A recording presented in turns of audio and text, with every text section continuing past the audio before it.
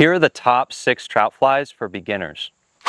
Adam's parachute, a zebra midge, hare's ear nymph, pheasant tail nymph, woolly bugger, and an elk hair caddis. They're very versatile flies that imitate a lot of different insects. So no matter where you go and no matter what's hatching, you can basically toss on one of these and imitate a range of different insects. Make sure you have more than one size though. Trout can be very picky eaters, and a lot of the smaller sizes can help fool trout. Sometimes all it takes is a slightly different profile, shape, or color shade to get a fish to eat.